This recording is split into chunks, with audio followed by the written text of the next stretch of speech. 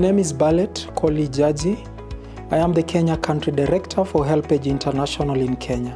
The partnership we have with the SDG Kenya Forum and HelpAge is the Leave No One Behind partnership.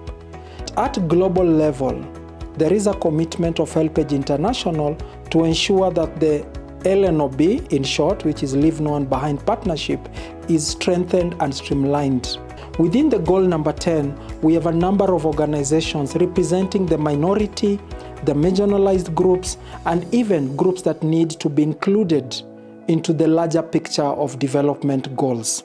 So, through data and evidence, SDG Kenya Forum and the partners have been able to inculcate knowledge, evidence, that now the citizenry are able to hold the government into account. There's been a whole conversation around changing perspectives in which data should inform, but also in which data should be used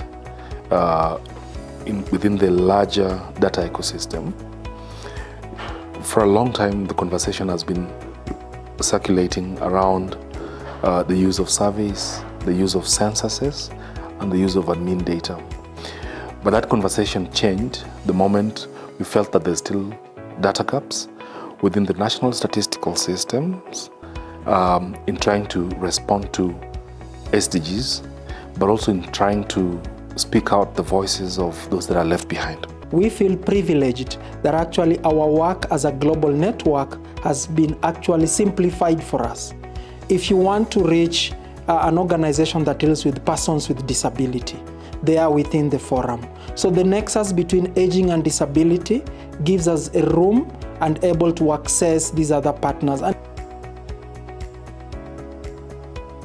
take stock of the numerous achievements that we've realized through the SDG Kenya Forum.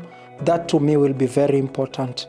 Number 2, the gaps and the challenges, let's treat them as lessons for us to forge a way forward.